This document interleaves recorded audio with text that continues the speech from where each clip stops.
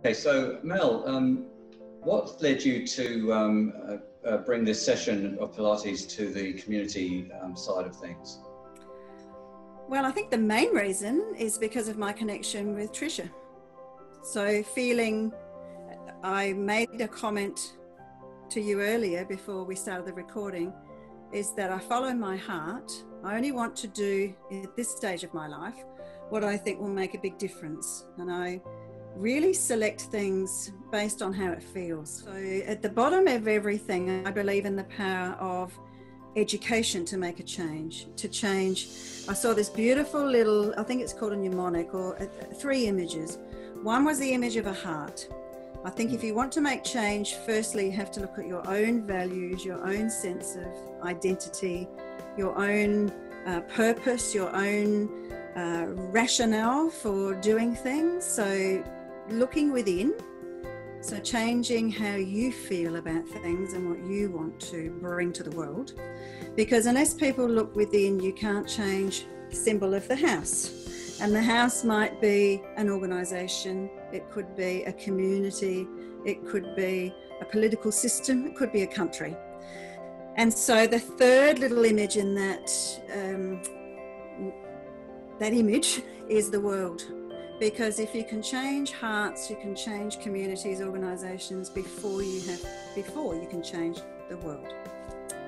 So for me, I think knowing that central to all of that is education.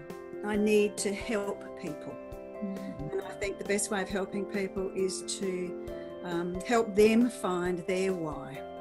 Whether that be through working at a university, working at TAFE, working at policy level or system level, it's helping individuals collectively, therefore you help populations. So from education, I went into pioneering the work that was called health promotion in schools, which was helping the community of the schools to become more health promoting. And I don't think this misconception is here as much as it was 30 years ago, but people used to think that health promotion was a pamphlet, a message, some behavioural approach, but health promotion is actually democracy. It's about encouraging people to take control or influence the things that they can control, and to then work at systems and policy levels to make the environment, the social environment, the physical environment, conducive to health and wellness. So that's been my role.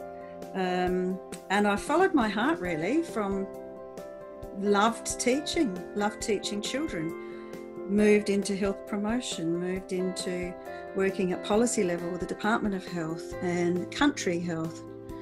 And I have written many resources for communities and individuals. But the other common element, as well as being someone who wants to make change through education, has been the love of movement. So movement heals. Any sort of movement, as long as it's, I think, done with intention and done with authenticity, any kind of movement can safely heal. But for me, it was the joy of jumping around to music, which is where I met Trish through the aerobics world, and teaching other people who are passionate about exercise to become teachers. So I did that for many, many years, 25 years, I think, part-time. And it was the joy of moving, how it felt, the community connection, and it's so much more than moving. And then maybe 18 years ago, after teaching for 40 years, a physical educator from my education background, so I'm still a physical educator. And then I discovered Pilates, which opened doors to new dimensions of movement, and truly believe that Pilates is something that the whole world can benefit from, because I call it thinking movement. It will teach us more about our bodies, be grateful for our bodies, how we use our bodies, and how we can heal in many ways if we have, many of us have to heal either physically or emotionally, and Pilates can help do that. And Mel, what sort of feedback have you had or reaction have you had when you've run sessions, say even the community ones or the other ones that you've run in the past? What sort of response have you had? The movement ones? Yes. The movement classes? Well, I think it makes a difference. I think people come to an insight. Everyone's on a different stage. Some people might approach a Pilates class like any other class. They might come to it for a workout, which is probably externally motivated. They want to get fit, or they think it's something that will help with their everyday life. So there might be another motive to become involved in physical activity, particularly Pilates. But once you discover the different layers that there are, you will find more about understanding how your body works together as a system, how very subtle changes can bring you to be aware of your posture, your mood, the impact of mood and posture, your breath, how you hold your posture to get more breath. So I think I've had people who love it because they can do a strong workout.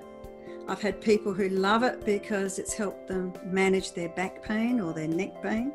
And I've had other people who love it because it helps them open their minds to more possibilities. So it's different for everyone. It's a journey. And I'm still a student, lifelong learning. I haven't stopped learning at all.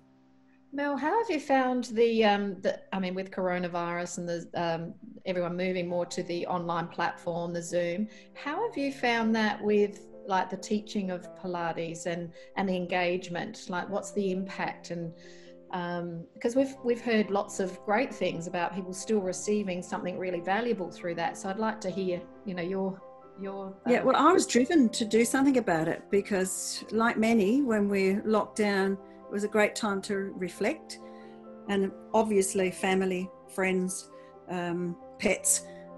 But the other thing that I found that I was desperately missing was the connection with others, and it was my teaching. So I offered that online, and I found there were people that I'd connected with who were also missing that social connection. So for me, it was a saviour, and it still is, even though community groups have come back together and I'm still teaching some face-to-face. There is a really strong place to link in through this amazing technology. So I've got, now I call them friends and family from interstate joining me so we can connect in this virtual platform. I think it's an amazing opportunity to reach out, connect and support people. So it's only been positive for me, apart from the technological learning journey, Yes. which is another thing I've mastered. I'm very proud of the fact that I've mastered the use of the internet to teach. And even got a new mic to go with it. A new Yeah, and microphone. Yeti. Yeti was the investment. It makes a big difference. Yeah, no, it sounds wonderful. And we're very grateful that you're on the calendar and bringing the event, because we've got other physical activities as well, but Pilates is one of those that is for everyone really, because popping in, even if you haven't done anything like that before, you've got different layered classes with intensities, is that right? So what's the one Yes. for the actual calendar on the Tuesday that you offer? What's that one about, and who's it best for? Well, that's an introduction. I call it gentle and restorative. Yes. So it's for someone who would like to try Pilates, might not have experienced a class before. So it's low risk. It's embracing for anyone. I do suggest though that if people have any particular musculoskeletal concerns, that as with any movement, more movement is safer than no movement at all. It's more important to keep moving. However, if there's any concern, that they check with their doctor, but it's safe for just about everybody. So the class is focused on the principles. Pilates is underpinned by a series of principles, and the principles probably sound a little bit overwhelming when you first start, but then when you apply them to the movement, they make absolute sense. So the principles, for example, the principle of the breath, which is common to many mind-body classes, the breath facilitates the movement, and the movement facilitates the way you breathe. So we spend some time introducing the principles, how to breathe efficiently. Most people don't breathe efficiently enough. So it's teaching us to use that breath pattern and then applying it to movement to help you move more comfortably. There's several principles, I'll just pick out a couple. Another principle we talk about, elongation. So working in the optimal position with your posture for your joints, your ligaments, the muscles, the tendons, and working from the central core, which is your fabulous spine.